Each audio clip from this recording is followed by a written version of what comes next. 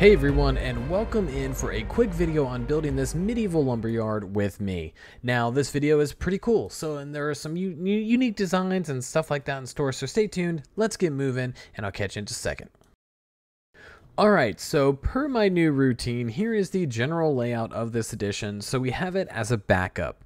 Now moving on to the build itself, I wanted to stretch my creative abilities and really work on something very new and different. So I've never really built a lumber mill or anything similar to this, so it was pretty difficult in a sense. Now the buildings and architecture in and of themselves are pretty straightforward, but the layout and overall design had me stumped for quite a little bit, actually about a week. Now I also began my new job this past Monday, so I've been focusing on that. That's another reason why it took a little while for this video to actually publish. Now anyways, let's get back straight into the details of this build. I began with the actual lumber mill, and I designed it to have a windmill for generating the power needed to cut through these large logs.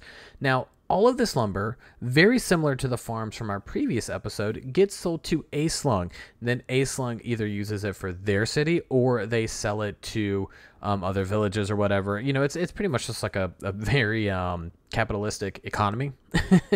Now, to be fair, I haven't exactly completed the logging area yet, but I'm hoping to get that done very soon, possibly in the next episode. Now, after I finished the lumber mill, the main one, I added a firewood cutting building using cobblestone and thatch, and then I made a large storage area, kind of overhang for goods and already cut wood. Now, finally, I made a small tool shed that is raised off the ground by using the balustrade blocks and a little bit of rustic gate blocks. Now, I decided to raise it because it looks pretty cool, and also it would be easier to keep the tools dry and away from, you know, people thieving in the middle of the night or something like that. So, I really hope everyone enjoys this video. It was a lot of work, but the result is definitely worth it. So, here's a little bit of music. I'll meet you again for the walkthrough. Catch you in just a second.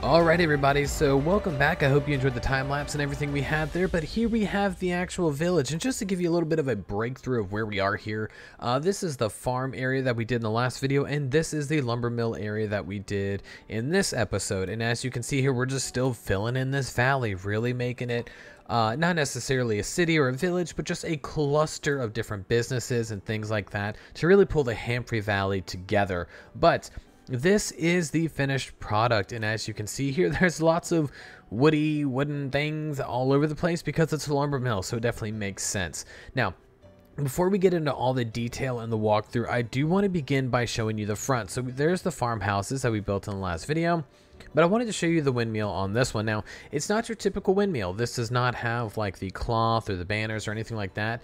It's simply wooden, which would still work. It would not be as efficient as one with actual cloth, but it does still work. I really wanted to make it kind of beat down and broken up. I did double layer it, and you can see in certain sections I only put one piece of this beam, and it's just to kind of add a little bit of detail, like it's been broken down, beaten up on the wind. It's an older build, it's seen its wear and tear. That's pretty much where we're coming at. So this is the actual build. I made a little rock there, no big deal. But now that we have that done, I just wanted to point out the little detail. It's a beautiful windmill. I've never seen anyone build one like this in Conquest Reforged, so I like it. But what we're going to do is, of course, move on from here We're going to wrap around and we'll take it from there. So once more, we have the actual log splitting, and this is where it's going to be cut. So once it's cut, it falls down here for more work to be done. I did not want to clutter it up too much with wood, so I left it be. But we're going to go up this pathway, and as you can see here, we have this nice little wagon. Someone to get on, you know, and they can steer it, pretend there's horses there. But once we go in these really awesome wooden doors, you can see we actually have it. So of course, plenty of storage space, saws, brooms, all that stuff to get sawdust out. And this is the actual contraption. So before I get too much into that, let me show you this. Going into this room, you can see here we have some, you know, storage and stuff, but we're going to go through here, and this is where the windmill actually comes in and it begins turning. Okay, now this was a really fun thing to try to get to work. This actually should be like that, and this was really interesting. So it comes through here, there's the barrels, and the way I decided to do it was it turns these giant spokes. Okay, and so in theory, it's not 100% perfect, but in theory, as they turn, it would turn this piece of wood that connects, which would turn this, which would make the saw cut the wood. Like I said, it's the best I could do under the circumstances. You know, it is Minecraft after all, but I thought it's really cool how these feed into the energy here, and then that energy feeds the saw. So it would cut down the wood logs, and it would cut it in half and slide it down, very similar to Skyrim. This is like a super upgraded version of the one in Berkshire, just a little bit more realistic. But once again, storage, all that good stuff, and that's pretty much that. Pretty simple. Now, if you go back down here, we're going to take a look at the firewood cutting section, and down here is pretty cool. So we do have this small area. As you can see, it's chock full of firewood. We have our saw, we have our bench, which you could use to cut it, and just a small torch just to give it some leeway. Now, I didn't really want to pile this up with shelves or anything, because this is more of a storage area than anything. That's why it has all the firewood, and if you come out here to the left, it also has more. Okay, so I thought that was pretty cool. Just a nifty little small segment of life in a lumber mill. Okay, and then of course right here we have a little thing of water to wash your hands, wash your face off, get that sawdust off you. And here, of course, another cutting table and some extra stuff along this path. Now these paths all coincide. You can see we have one that goes through here. And then we have this one that goes out, which I haven't completed. And then we have this one, which wraps back around. So 3 pathways end into one. And here is that storage area I was telling you about in the beginning. So once again, I think it's pretty cool. It's got some bags hanging. It's got some wood. It has like some extra carts, some broken down barrels. Just a little bit of details here to really kind of make this area come alive. I think it looks really good. And then we of course have another cart. I can't get enough of these carts. I think they look awesome. So and it definitely makes sense. But here we are back at the beginning. We have our street sign, and this is the small little wood shed that I was telling you about, the tool shed. Here you can see everything right here. Simple enough, nothing crazy. I wanted to put a door on it, but then I thought, you know, nah, we could, but not going to. I added some gates here just for some additional structural support, but this is pretty much it. So yeah, once again, lots of details, really made it come alive. I love the way this looks. Here's a little flyover, kind of, oh, if I'll get out of the tree, just how it all ties together, really blends in with the surrounding areas.